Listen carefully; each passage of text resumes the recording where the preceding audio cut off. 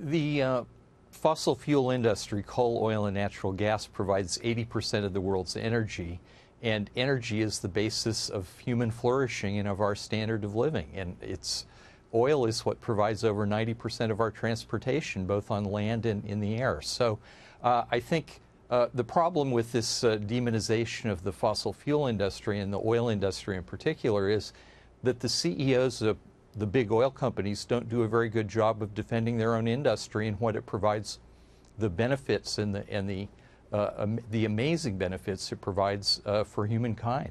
You know, wherever people's views are on this subject, the fact of the matter is that because we have established such a strong position in fossil-related fuels and fracking and everything that goes along with it, energy prices are much lower than they otherwise would be. We're less vulnerable to energy disruptions abroad, OPEC, what have you. So it has strengthened our position to abandon that at a time when those prices have come down and given America an advantage. It seems like a silly business prospect, but what did you make of that?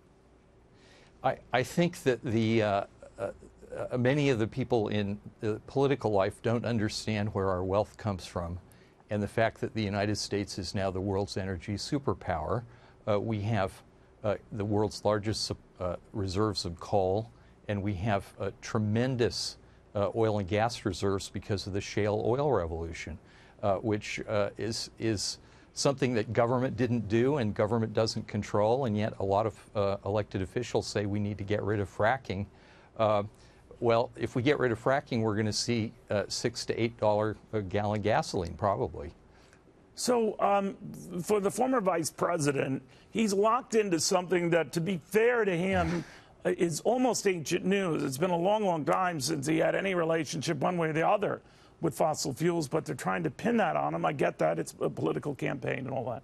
But the new wave of Democrats is swearing it off and saying that's not the way to go. There are others saying all in on everything, all in on all types of energy uses. Where do you think this ultimately goes?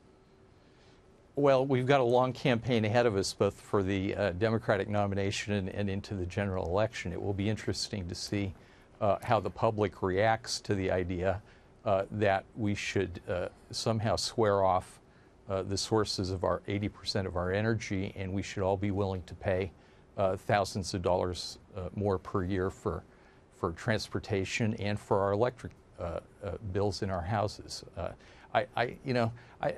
People say that they want to do something about climate change, but they don't really see that they ought to be paying thousands of dollars a year to do it. They don't see the benefit, the cost-benefit ratio there. Yeah, it is a little. First of all, we look at through the prism of the, decades ago when these were dirty and problematic energy sources, dramatically changed today. But maybe we should be considering more all energy bets and not just one over the other. But that's neither here nor there at this point. Thank you very much for taking the time. I appreciate it. Thank you, Neil.